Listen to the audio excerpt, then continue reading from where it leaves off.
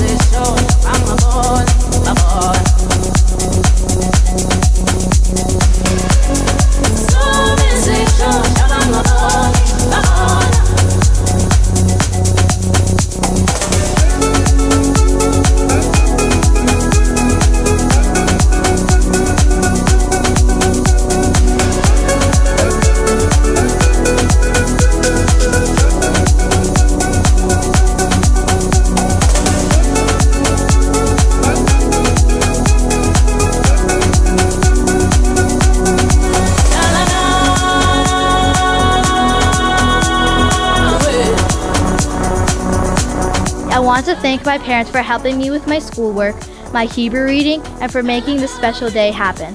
I also want to thank my grandparents for making amazing food such as kotletki and soup. I also want to thank my grandparents for raising me and making me the good person that I am today. Thank you to my brother Martin and my sister Ariella for loving me unconditionally and having lots of fun with me. Thank you to everyone else who is able to join us on this special day. I wish everybody a Shavua Tov and a Shana Tova.